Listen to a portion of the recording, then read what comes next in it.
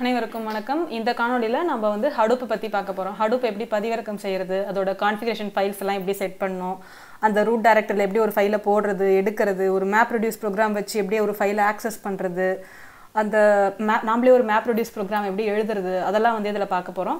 So இப்போ நான் என்ன பண்ணியிருக்கேன், இந்த கமாண்ட் wget வந்து இந்த ஃபஸ்ட்டு Hadoop 2.6.5 அந்த ஒரு வெர்ஷன் கொண்ட ஒரு Hadoop வந்து பதிவிறக்கம் செஞ்சு வச்சுருக்கேன். ஸோ இப்போ அதை வந்து எக்ஸ்ட்ராக்ட் பண்ணுறதுக்கான கமாண்ட் பார்த்தீங்கன்னா tar-xz.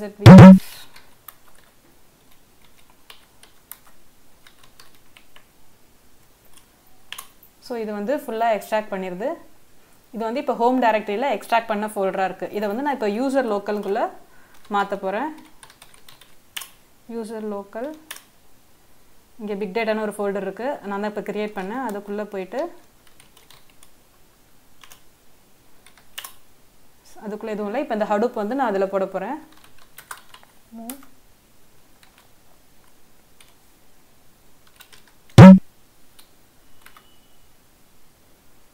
Current folder.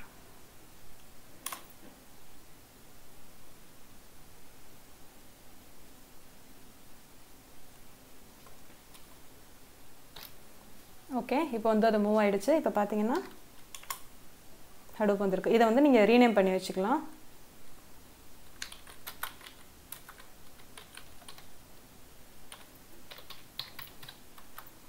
ஏன்னா இப்போ இந்த பார்த்து தான் வந்து நம்ம இந்த என்விரான்மெண்ட் வேரியபிள்லாம் விண்டோஸ் வந்து என்விரான்மெண்ட் வேரியபிள் செட் பண்ணுவோம். இப்போ லினக்ஸில் வந்துட்டு அந்த பேஷ் ஆர்சி ஃபைலில் செட் பண்ணுவோம்.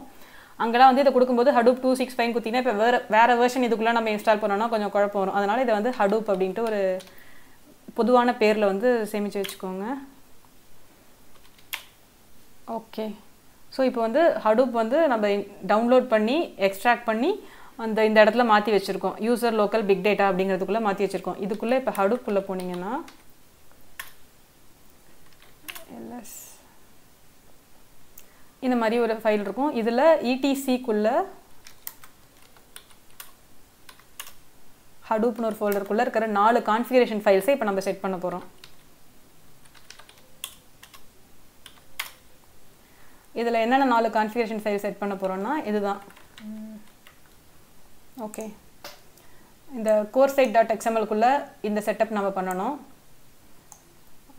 இப்போ நம்ம பண்ணலாம். vim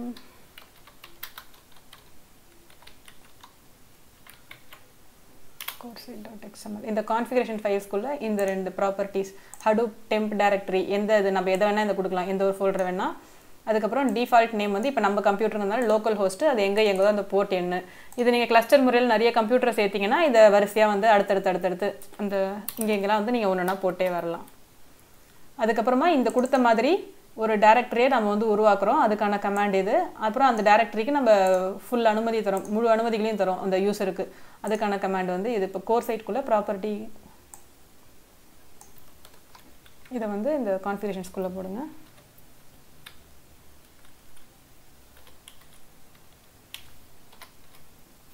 ஓகே, அடுத்து என்ன பண்ணுறோம், இதே மாதிரி ஒரு டைரக்டரி உருவாக்குறது வந்து கடைசியாக பார்த்துக்கலாம். இப்போ மேப்ரெட் சைட்குள்ளே என்ன பண்ணணும்,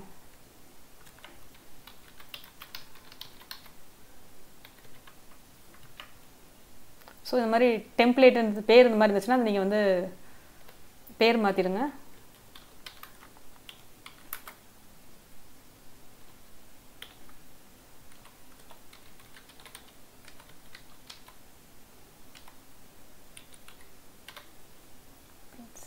.xml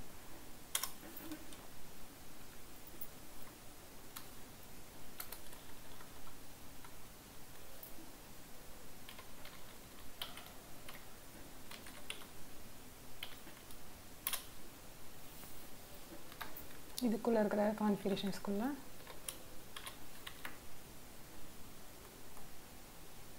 Hadoop என்விரான்மெண்ட். ஓகே, இப்போ mapred.siteக்குள்ளே இந்த ப்ராப்பர்ட்டி வேல்யூஸ் போட்டுருங்க.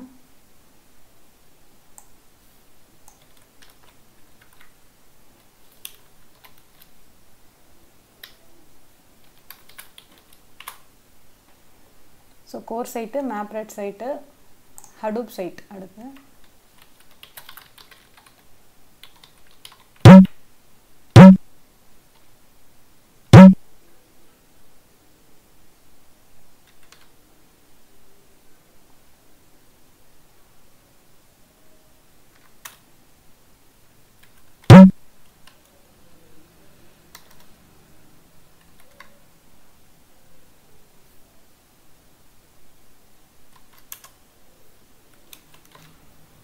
சாரி Hadoop சைட் இல்லை, HDFS சைட்டு.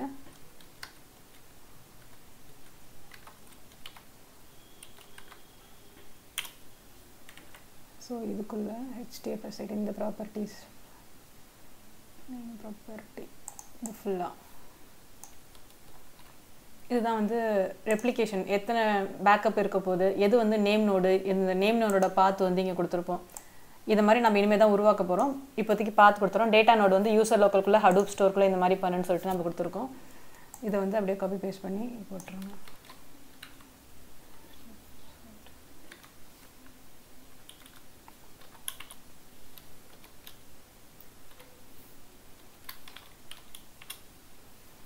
ஸோ இப்போ core side, மேப்ரெட், Hadoop side, HDFS side.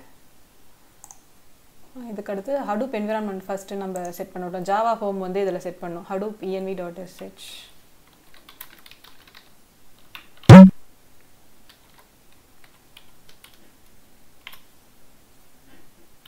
So எண்டில் இதோ இங்கே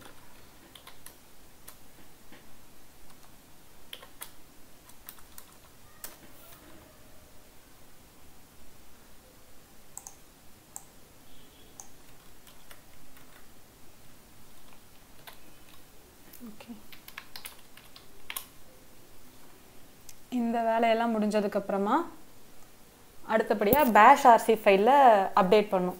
இப்போ Hadoopோட ஹோம் பார்த்து அதெல்லாம் வந்து அதை என்னென்ன பண்ணுங்கிறது இங்கே இருக்குது. ஸோ இதெல்லாமே முடிஞ்சிருச்சு. அதுக்கு முன்னாடி என்ன பண்ணுறோம், இப்போ நம்ம கொடுத்த இருக்கோம்ல இந்த கான்ஃபிகரேஷன் ஃபைலில் செட் பண்ண மாதிரி இப்போ ஃபோல்டரை க்ரியேட் பண்ணி இதில் கொடுத்த மாதிரி இப்போ ஒரு ஃபோல்டர் க்ரியேட் பண்ண போகிறோம். அடுத்து அந்த மாதிரி க்ரியேட் பண்ணி இதுக்கு முழு அனுமதிகளையும் வழங்க போகிறோம். அதுக்கு வந்து ஹோம் ஃபோல்டருக்கு போயிட்டு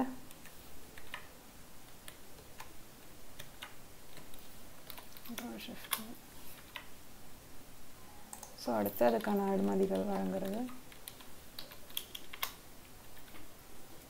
அடுத்து மேப்ரெட் சைட், HDFS சைட்டில் கொடுத்த நேம் நோடு, டேட்டா நோடை வந்து நம்ம இப்போ உருவாக்க போகிறோம்.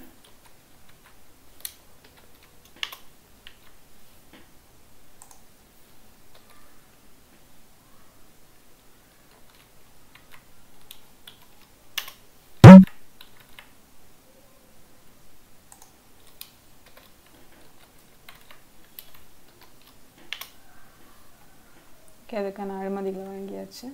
இப்போ தான் வந்து பேஷ் ஆர்சி ஃபைலில் இதெல்லாம் வந்து என்விரான்மெண்ட் வேரியபிள்ஸ்லாம் செட் பண்ண போகிறோம். இது விண்டோஸாக இருந்தால் அந்த என்விரான்மெண்ட் வேரியபிள் போய் செட் பண்ணோம். இப்போ பேஷ் ஆர்சி ஃபைலில் அப்டேட் பண்ணிட்டா போதும். ஸோ .bashrc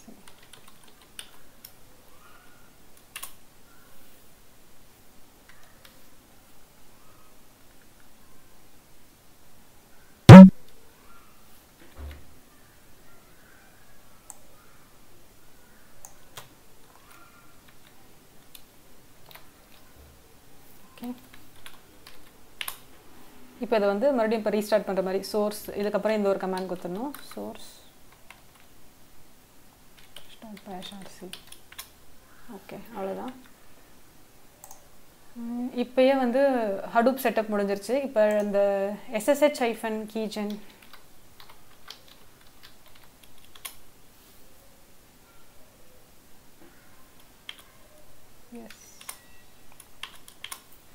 ஸோ இது எதுக்குன்னா, இப்போ ஒரு கம்ப்யூட்டர்னாலுமே Hadoopோட பேசுறதுக்கு வந்து ஒவ்வொரு தடவையும் நான் வந்து யூசர் நேம் பாஸ்வேர்ட் கொடுக்குற மாதிரி இருக்கும்.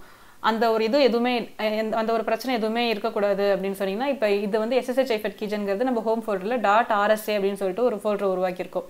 அதுக்குள்ளே இருக்கிற ID_RSA pub அப்படிங்கிற பப்ளிக் கீயை வந்து நம்ம ஆத்தரைஸ்டு கீ ஸ்கோரில் போடணும்.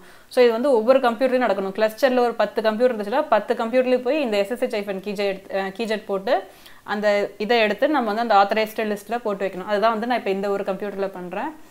இப்போ பார்த்தீங்கன்னா SSH CD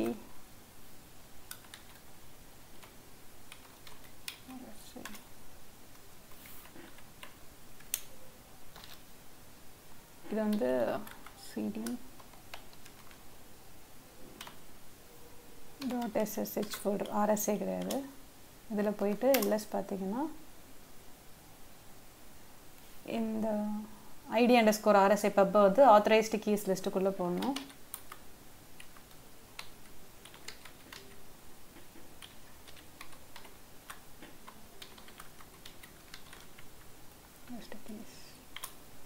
ஸோ இதை மாதிரி வந்துட்டு இப்போ மற்ற கம்ப்யூட்டர்லேருந்து வந்தோன்னா அதை வந்து இங்கே எஸ்சிபி பண்ணி வந்து இந்த கம்ப்யூட்டரில் வச்சு அதோட ஐடி அண்டர்ஸ்கோர் RSAவும் இந்த ஆத்தரைஸ்டு கீஸில் போடணும். இப்போ நம்ம ஒரே கம்ப்யூட்டரில் பண்ணுறதுனால இது மட்டும் பண்ணால் போதும். இப்போ வந்து ஒரு இணைப்பு உருவாக்கியாச்சு. ஒவ்வொரு தரமும் யூசர் நேம் பாஸ்வேர்ட் கேட்காத மாதிரியான ஒரு இது ஹடூப்புக்கும் நம்ம கம்ப்யூட்டருக்குமே இப்போ நம்ம பண்ணியிருக்கோம். அடுத்து நம்ம என்ன பண்ண போகிறோம், பேஷ் RC file ID underscore RSA host ஃபைலில் அப்டேட் பண்ணுறோம். etc host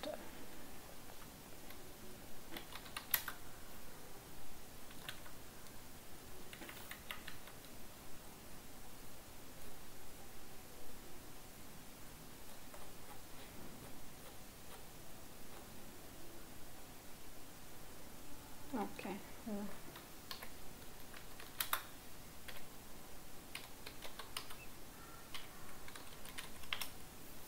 இந்த ஹோஸ்ட்டில் நான் என்னோட ஹோஸ்ட் நேம் ஐபி அட்ரஸ் அதோட ஹோஸ்ட் நேம் கொடுத்துருக்கேன். இதே ஒரு 10 கம்ப்யூட்டர்னால நான் லைனாக 10 ஐபி அட்ரஸ் அதோட ஹோஸ்ட் நேம் கொடுத்துருவோம். ஸோ இப்போ அடுத்து இந்த வேலையும் முடிஞ்சிருச்சு.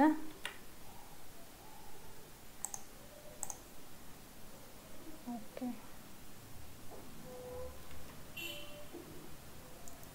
இதுக்கு முன்னாடி இப்போ என்ன பண்ணோம்னா ஃபார்மட் பண்ணணும். இப்போ நம்ம ஹடூப் வந்து ஸ்டார்ட் பண்ணிடலாம். ஹடூப் ஓகே, ஹடூப் வந்து ஓடுது. இப்போ ஹடூப் ஸ்டார்ட் பண்ணுறதுக்கான எல்லா இதுவுமே வந்து ஸ்டார்ட் ஆல் .sh அப்படிங்கிற ஷெல் ஸ்கிரிப்ட்குள்ளே இந்த ஹடூப் ஹோப் ஃபோல்டருக்குள்ளே பின்லாம் இருக்கும்.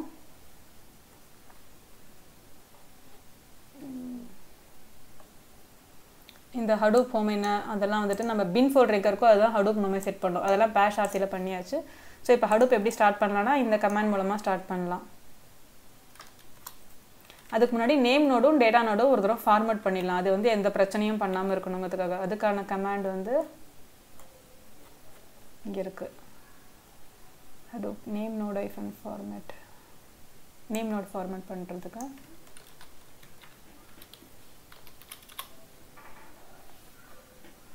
ஓகே. இப்போ ஹடூப்பை ஸ்டார்ட் பண்ணலாம்.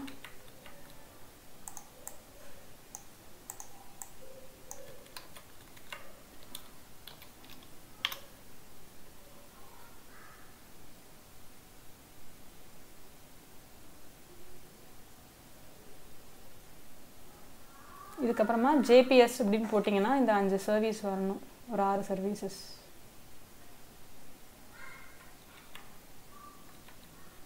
இதை பிளாகாக இங்கே எழுதியிருப்பேன். ஸ்டாப் பண்ணுறதுக்கு ஸ்டாப் ஆல்ன்ற கமாண்ட். JPS போட்டிங்கன்னா இந்த இதெல்லாம் வரணும்.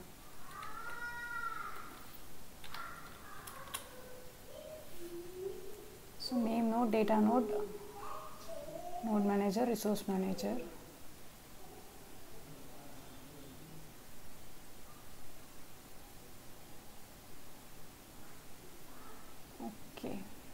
நேம் நோட் சரி ஓகே, எல்லாமே வந்துருச்சு. இதுக்கு அடுத்து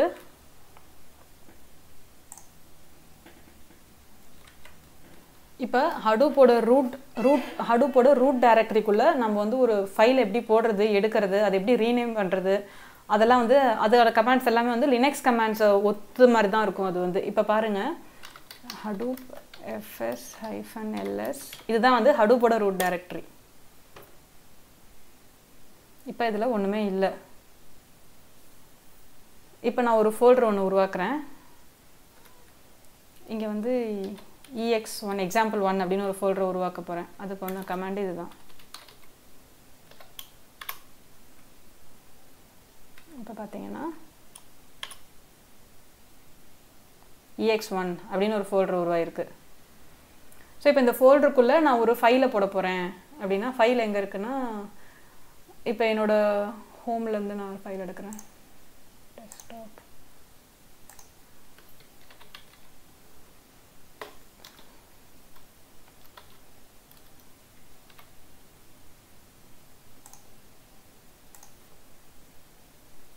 ஹோம் ஃபோல்டரில் womans.txt ஒரு ஃபைல் இருக்குது. Text editor. இந்த ஃபைலுக்குள்ளே இருக்கிற விஷயங்கள் இதுதான். இப்போ இது வந்து என்னோட கம்ப்யூட்டரில் இருக்குது. இது வந்து நான் ஹடூப்போட ரூட்குள்ளே எப்படி போட போகிறேன்னு பார்த்தீங்கன்னா, அதுக்கு தான் வந்து இந்த கமாண்டு hadoop fs-put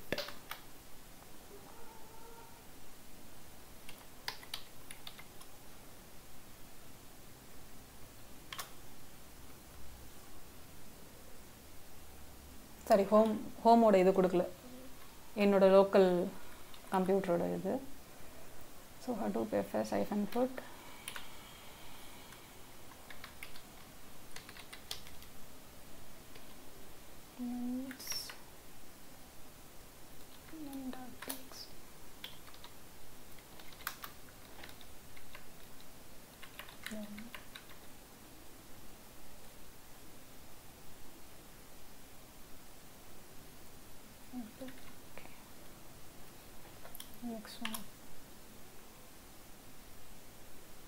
ஓகே. இப்போ வந்து இந்த இதுக்குள்ளே பார்த்தீங்கன்னா ex1குள்ளே woman.txt இருக்கான்னு பாருங்கள். Hadoop fs-ls woman.txt இருக்குது. இதுக்குள்ளே என்ன இருக்குன்னு நீங்கள் படிக்கணும்னா அந்த cat கமாண்ட் யூஸ் பண்ணுவீங்க இல்லையா லினக்ஸில், அதே தான். Hadoop fs-cat ex1குள்ளே இருக்க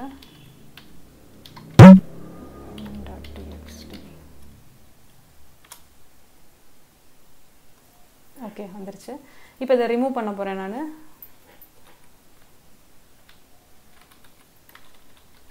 ஆரம் டெலிட்டட். இப்போ இந்த ex1ல போய் பார்த்தீங்கன்னா எதுவும் இருக்காது.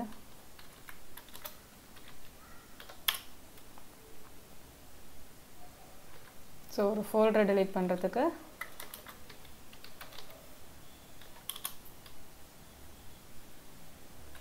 Hadoop fs-ls.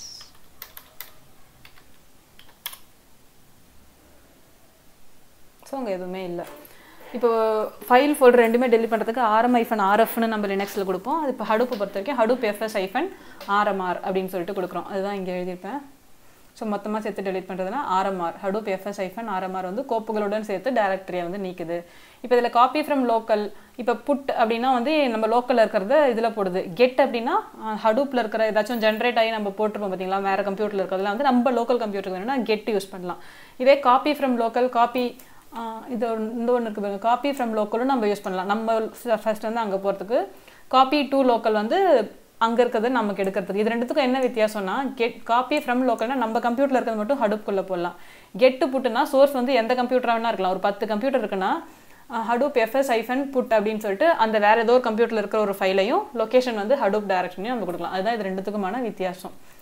ஸோ இப்போ நம்ம வந்து இது வரைக்கும் பார்த்துட்டோம். இப்போ வந்து ஒரு மேப் ரெடியூஸ் ப்ரோக்ராம் வந்து எப்படி ரன் பண்ணுறது அப்படின்னு சொல்லிட்டு பார்க்கலாம். அதுக்கான இதோ இருக்குது, அதுக்கான ஜார் ஃபைல் வந்து எழுதியிருக்காங்க. இப்போ வந்து நான் என்னோட லோக்கல் கம்ப்யூட்டரில் ஒரு ஓப்பன் பண்ணுறேன். kanji.txt அப்படின்னு ஒரு ஃபைல் இருக்குது. இதுக்குள்ளே இஸ்ங்கிற வார்த்தை எத்தனை முறை இடம் பெற்றிருக்கு அதை வந்து இப்போ நான் கண்டுபிடிக்க போகிறேன் ஒரு மேப் ரெடியூஸ் ப்ரோக்ராம் வச்சு. இதுக்கான மேப் ரெடியூஸ் ப்ரோக்ராம் நானே எழுத தேவையில்லை. இந்த மாதிரி ஒரு மேப் ரெடியூஸ் ப்ரோக்ராம்லாம் ஒரு செட்டாக வந்து எழுதி வச்சிருக்காங்க ஆல்ரெடி ஹடூப்குள்ளே. அதை வந்து பயன்படுத்தி இப்போ நான் என் ஃபைலுக்குள்ளே என்னோட கோப்புக்குள்ளே இருக்கிற வார்த்தைகள் வந்து எத்தனை முறை இடம் பெற்றிருக்குன்னு கண்டுபிடிக்க போகிறேன். முதல்ல இந்த ஃபைலை வந்து நான் ஒரு புது ஃபோல்டர் ஒன்று உருவாக்கி இந்த ஹடூப்குள்ளே போட்டுறேன். அதுக்கான கமாண்டு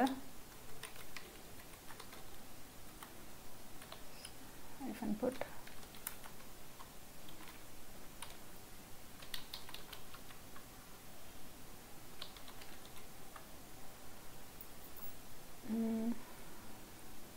ஓகே. அதுக்கு முன்னாடி ஒரு டைரக்டரி உருவாக்கிடுறேன்.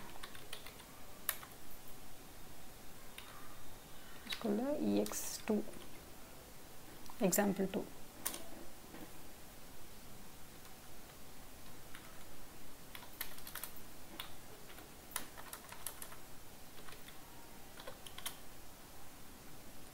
ஸோ இப்போ ex2ன்னு ஒரு டைரக்டரி உருவாயிடுச்சு. இதுக்குள்ளே அந்த நான் kanji.txt ஃபைலை போட போகிறேன்.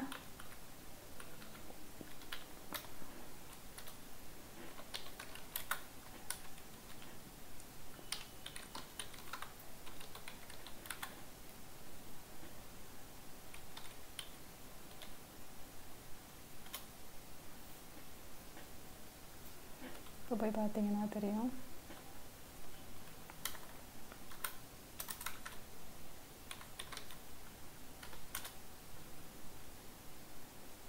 ஸோ அதுக்குள்ளே என்ன இருக்குன்னு பார்க்கலாம்.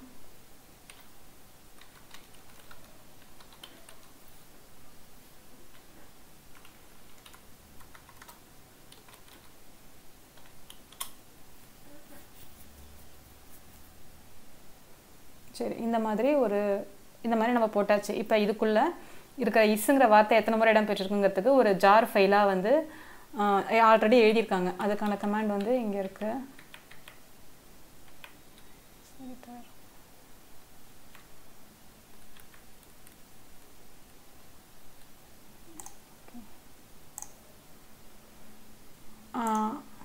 இந்த பிக்டேட்டா Hadoop share MapReduceக்குள்ள Hadoop MapReduce examples.jar அப்படின்னு சொல்லிட்டு ஒரு ஃபோல்டர் இருக்கும். நம்ம Hadoopோட ஹோம் பாத்துக்குள்ளே போயிட்டு ஷேருக்குள்ளே MapReduceக்குள்ளே பார்த்தீங்கன்னா இந்த மாதிரி ஒரு ஜார் ஃபைல் இருக்கும். அதை வச்சு அதையே நம்ம வந்து யூஸ் பண்ணிக்கலாம். நம்மள ஒரு MapReduce எழுத தேவையில்லை.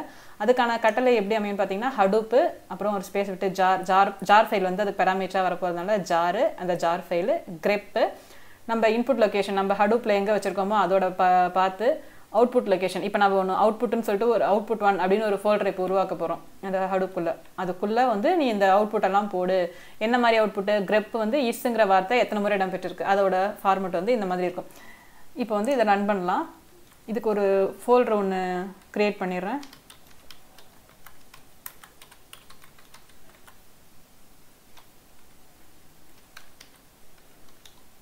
அவுட்புட் 1 இல்லை ஃபோல்டர் க்ரியேட் பண்ண தேவையில்லைன்னு நினைக்கிறேன். நம்ம ரன் பண்ணும்போது அதுவே வந்து க்ரியேட் ஆகணும். ஸோ ஏற்கனவே இருக்கிற பகுதியை கொடுக்கக்கூடாது. அதுவே வந்து ஏதாச்சும் ஒரு நம்ம இது இந்த மாதிரி கொடுத்துக்கலாம். காஞ்சி அவுட்புட் அந்த மாதிரி.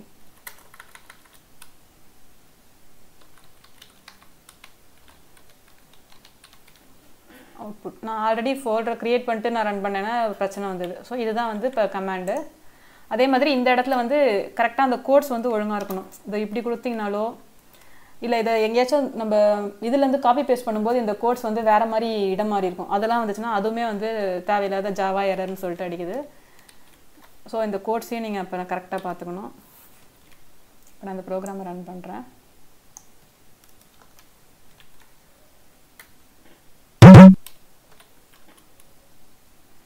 ext2ல தான் காஞ்சி இருக்குது. ஓகே, காஞ்சி அண்டர்ஸ்கோர் அவுட்புட்டுங்கிற ஃபோல்டரை வந்து அந்த ரூட் டைரக்டரியில் உருவாக்கி அதுக்குள்ளே தான் வந்து இந்த பகுதிகளை போட போகுது. ஓகே,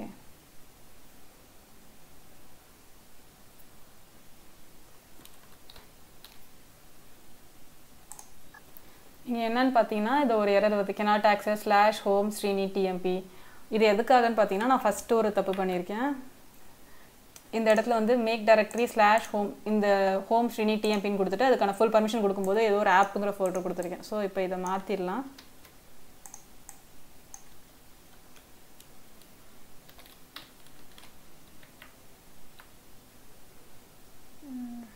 ஓகே,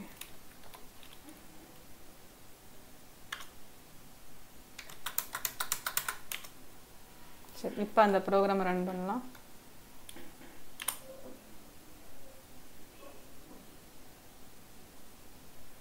ஓகே, ரன் ஆகிடுச்சு. அதோட அவுட்புட் வந்து காஞ்சி அவுட்புட் அப்படிங்கிறதுக்குள்ளே இருக்கும்.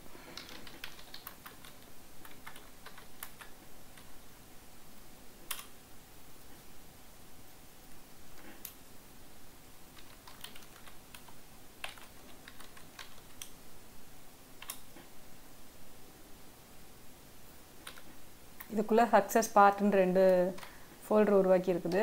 அந்த பார்ட்டுக்குள்ளே பாருங்கள்.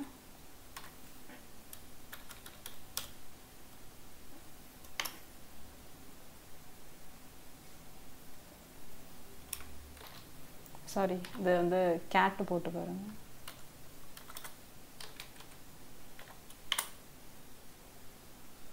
ஓகே, 10 முறை இஸ்ங்கிற வார்த்தை இடம்பெற்றிருக்கு அப்படிங்கிறது ஒன்று அவுட்புட்டாக வந்து இங்கே சேவ் ஆகிருக்கு. ஸோ இப்போ அடுத்தபடியாக நம்ம என்ன பார்க்க போகிறோம்னா டெக்ஸ்ட் எடிட்டர்.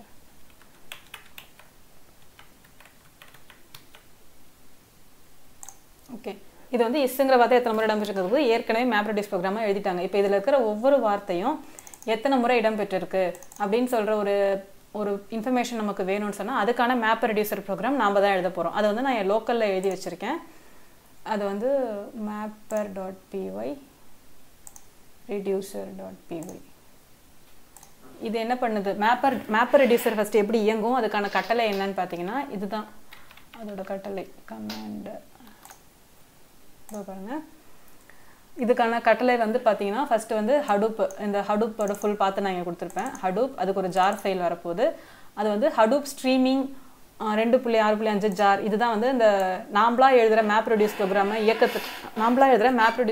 இயக்கிறதுக்கான ஒரு ஜார் ஃபைல். அதுக்கு ஹைஃபன் ஃபைல் வந்து பேராமீட்டர் கொடுத்து என்னோட நான் மேப்பர் ப்ரோக்ராம் எழுதியிருப்பேன், அதோட ரெடியூசர் ப்ரோக்ராமு. இதோட கட்டளைகளோட வடிவம் வந்து இந்த மாதிரி தான் இருக்கும். அப்போலாம் இன்புட்டுங்கிறது என்னோட இன்புட் ஃபைல், அந்த kanji.txt கொடுக்க போகிறேன். அவுட்புட் அப்படிங்கிறது அந்த அவுட்புட் லொக்கேஷன் புதுசாக, இது காஞ்சி அவுட்புட் ஏற்கனவே கொடுத்துட்டோம், காஞ்சி அவுட்புட் 1 கொடுத்துக்கலாம். அவுட்புட் 1 இதுதான் வந்து அதோட கட்டளை. இது என்ன பண்ணுது, ஃபஸ்ட்டு வந்து kanji.txt இதுக்குள்ளே இருக்கிறத வந்து மேப்பர் ப்ரோக்ராம்குள்ளே செலுத்தும். அப்போ மேப்பர் என்ன பண்ணுது, அதுதான் வந்து இங்கே பார்த்தீங்கன்னா புரியும். ஸோ மேப்பர் வந்து அந்த sys_std அது மூலமாக அதை எடுத்துக்கிட்டு அதில் இருக்கிற ஒவ்வொரு வரியையும் பிரித்து அதை வந்து வேர்ட்ஸுங்கிற லிஸ்ட்டாக போட்டுக்குது. அந்த வார்த்தைகளின் தொகுப்பு, வார்த்தைகளை வந்து ஒரு லிஸ்ட்டு மாதிரி வேர்ட்ஸுகளை இருக்குது.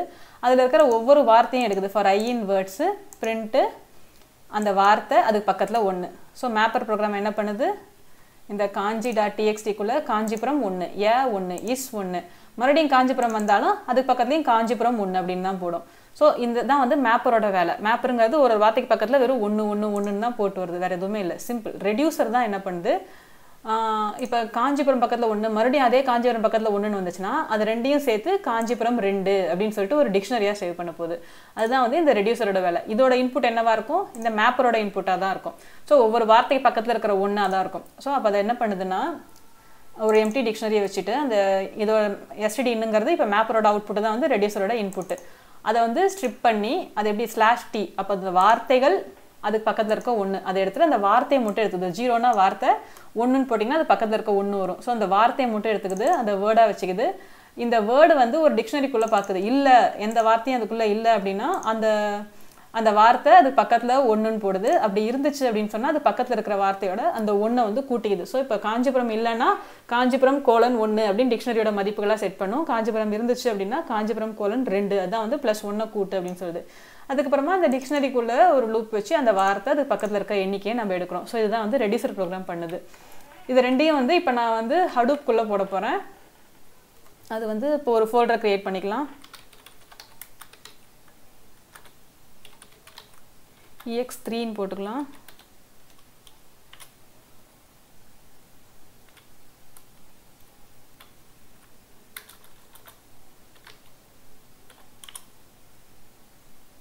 இது மேலே இதுக்குள்ளே இப்போ நான் ஹடூப் மேப்பர் ப்ரோக்ராம் போட போகிறேன்.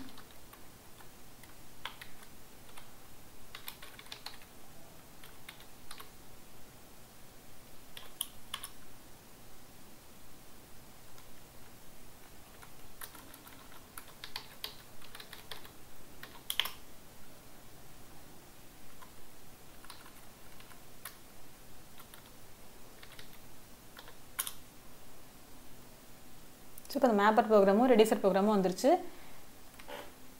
இப்போ இந்த கட்டளை இயக்க ஆரம்பிச்சிடலாம். நோட்ஸ்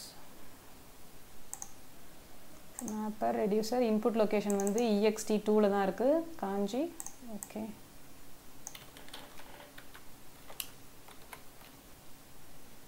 காஞ்சி _output 1.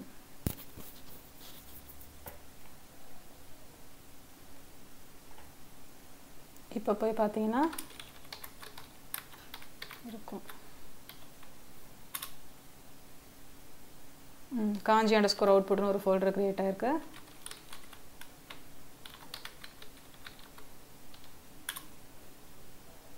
அதுக்குள்ளே சக்ஸஸ் பார்ட்டு. இப்போ அந்த பார்ட்டை பார்க்கலாம்.